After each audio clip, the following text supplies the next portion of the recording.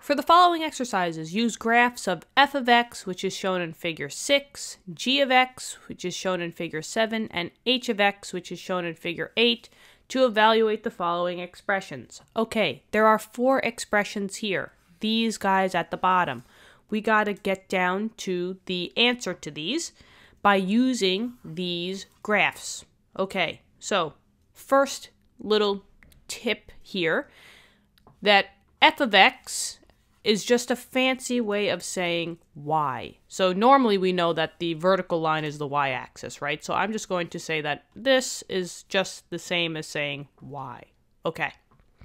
Now, in order to evaluate the expressions, we got tips and tricks down here to help you guys. It's super simple. The first thing that we're going to do with these composite functions is we need to find out where the x value was, which is going to be the number, is on the inner function of the graph. So let's work with the first one. We have g of f of 1. Which one is the inner function? It's the one that's inside the most parentheses. So there's only 2 functions here, g of f. F is more closer into the parentheses, so that's the inner function. So we need to be doing f of 1 first. And that's what I said when we were doing a number. The number is going to be the x value. So here, this 1 is telling me the x value for where I gotta look. The letter here is telling me what graph I gotta look at. We're looking at the f function graph, so that's this one. So where x equals 1? Oh, x equals 1 is right here, but I have to go up to where it touches the graph. Boop, right? And now, that's what the second part's all about. You got to figure out what the corresponding y value is. If it hits the graph here, and let me just put this in a different color. If it hits the graph here, what is the y value? Oh, it's just 1. So that's the first piece of the puzzle. Now, we got to go to the outer function. The outer function was the g function. So g, but now, what number am I going to use? It's the answer to what you had before. That's why we had to find the answer. Whatever this is, you plug it in for the next function.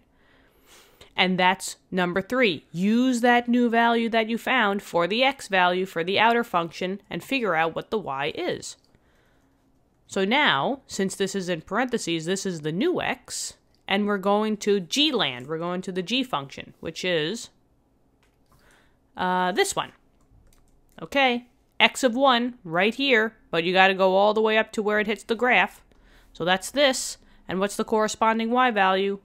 Oh, it's 1. So for this one, why am I saying 1 all the time? But for this one example, we have 1s all over the place. 1, 1, 1, and 1. But the answer, the only one that we care about is the last 1. No pun intended? But yeah, so that's the answer. Okay, let's move on to the next one. Inner function, f of 2. This is the x value. F graph, right here. 2 on the x. Got to go all the way up to where it hits the graph, which it looks right here. What's the corresponding y value? Oh, it's 4. Okay, that's the first part. Now I go to the outer function. The outer function was g, but what is going to be inside? Oh, it's the answer to what it was before. So now if I just erase this because we still got 2 more examples to do. G of 4, your new x value is the 4. G world is over here, this graph. 4 for the x, got to go all the way up, got to hit the graph, boom, right here. What's the corresponding y value? Oh, it's 2. So this answer is 2. Halfway there, guys. Inner function, g of 4. This is the x value, and we're going on the g graph. So, on the g graph, x is 4. Okay, got to go all the way up. Right here it hits, and what's the corresponding y value? 2. So the first part is 2. Now we go to the outer function. The outer function was f. F of, insert the answer, and now this is your new x value. So let me just erase this. We now have to be on the f graph. X is 2. Gotta go all the way up. Looks like it's gonna hit right here. And what's the corresponding y value? 4. There you go. And that's the answer here. Last one. I know you guys can do it. Inside function, g of 1. This is the x function. So g's over here. 1 is right here. Got to go all the way up. Got to hit the graph. Corresponding y is 1. Okay, so that's the answer to the first part. And now, outer function was f. The answer that you just got is now the new x value. So now, if this is the new x, f is over here. We have x of 1 right here, but you got to go where it hits the graph. Boom. And 1. So there you go. The final answer would be 1 here. Okay. Pretty easy, right?